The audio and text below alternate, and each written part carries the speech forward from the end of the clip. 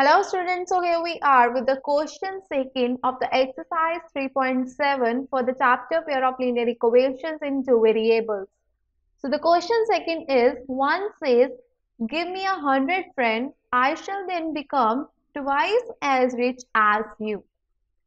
In this problem, the conversation has been given between the two people. And what does the conversation goes about? That one says, give me 100 friends, I shall then become twice as rich as you. The other replies, if you give me 10, I shall be 6 times as rich as you. So this is the reply being given by the other person to the first person, which was saying previously. So what it says, if you give me 10, I shall be 6 times as rich as you. Tell me what is the amount of their capital from the Vijayatina of Bhaskara second. Okay, and the hint has been provided is x plus 100 is equal to 2 into y minus 100 and x plus 10 is equal to 6 into y minus 10. So these are the two equations which can be formed from the problem being given, and how these equations are formed we will be focusing on that.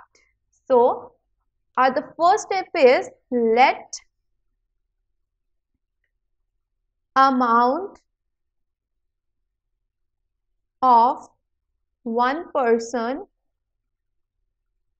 initially, just keep in mind we are talking initial amount, be rupees x per capita, and the amount of other person initially be rupees y per capital.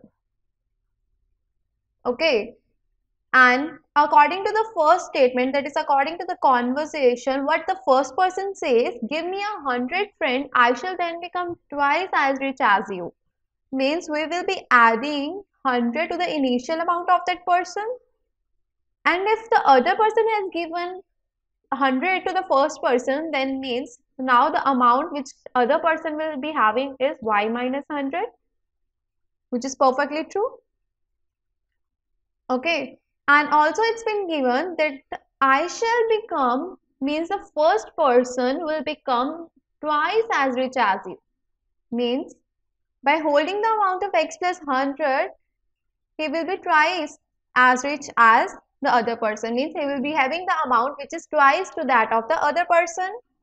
Now solving this, I'll be getting the equation x minus or x plus 100 plus 2y minus 200, or it will be x minus 2y plus 300 is equals to 0. So this is the first equation which is being obtained from the conversation between the two persons.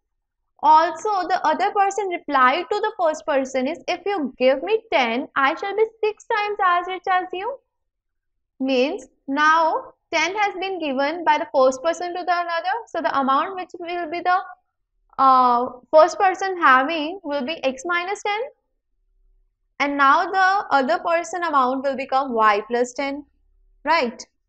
And also it's been given that the amount which the other person will hold will be 6 times the amount of the first person, means y plus 10 will be 6 into x minus 10. Now solving this, I'll be getting y plus 10 is equal to 6x minus 60, or it will be 6x minus y minus 70 is equals to 0. Let this be the second linear equation. As I have obtained two linear equations, and in order to get the value for the variable x and y respectively, I need to solve these two linear equations. There are three methods. The algebraic method to be consistently say to solve the linear equation. So I'll be using here the elimination method. And as we know, the elimination method says we need to ensure that the corresponding, or we can say the numerical coefficient of any of the variable being involved in the two linear equations should be same value. And if I have been focusing over the variable say x, then I need to multiply both the sides with 6 in order to make the coefficient of the x to be same on both the sides. So the first equation will be 6x minus 12y. Let me mark this with some another color so that it will be more clear to you. So the first equation now will become 6x minus 12y plus 1800 is equals to 0. And the second equation is 6x minus y minus 70 is equals to 0. Now, subtracting the second equation, that is altering the sign of the second and adding it to the first, I'll be getting minus 11y plus 1870 is equals to 0, or minus 11y is equals to minus 1870. From here, the value of the y comes out to be 1870 divided by 11, which is equals to 170. Now substitute this value of y in any of the equation, either first or second. Let me substitute this in first equation. So here it will be x minus 2 into 170 plus 300 is equals to 0, or x is equals to 40.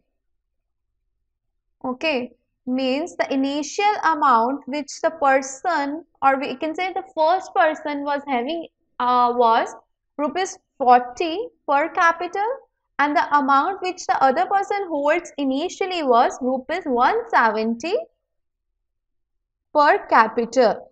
So this was the solution for question second of exercise 3.7.